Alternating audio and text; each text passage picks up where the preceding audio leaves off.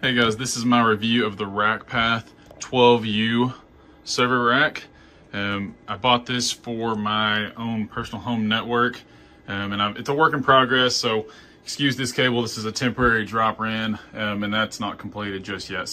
But really want to do this review over this rack. This is the main focus here.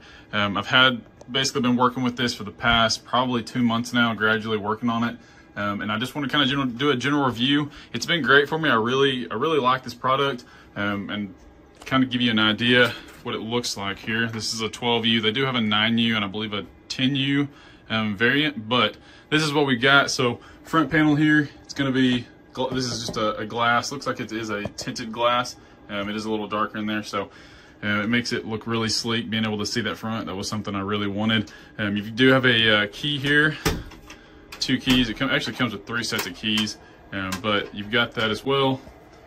So that is the front of it here. This is just some of the random stuff I've got. I'm still working on it some, but you've got all kinds of space. It does come with some rack screws, but not enough for all of these. So just keep in mind that you're going to need some.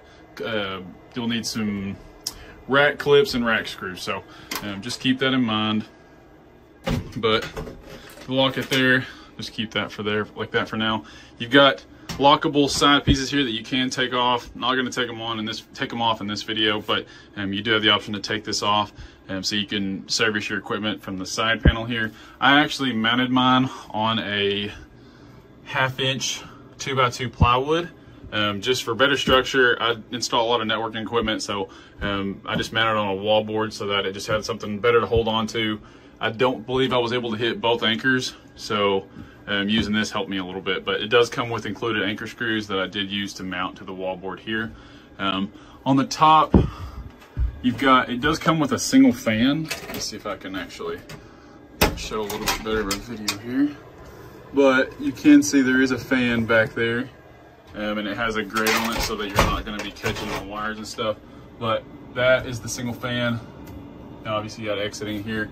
And then you can use this as well to feed your drops into, or whatever you want to do, power, however you run it. So in my case, I actually ran power at the bottom, and then this is all temporary. But you've got all kinds of flexibility on how you want to run your cables. This is ventilation along here, vents here, vents there as well, and you've got the option to add that. So you have an option to add a second fan right here. If you wanted to. It is a little dirty there, I apologize, but you do have the option to add a second fan if you wanted to. I believe it's 120 mil, so just your standard fan. But yeah, that is my review of the RackPath 12U server rack. It's been fantastic for me. If you're looking for a budget-friendly rack, I would highly recommend you guys check this one out. It's done me well. I would rate it a 10 out of 10. Highly recommend.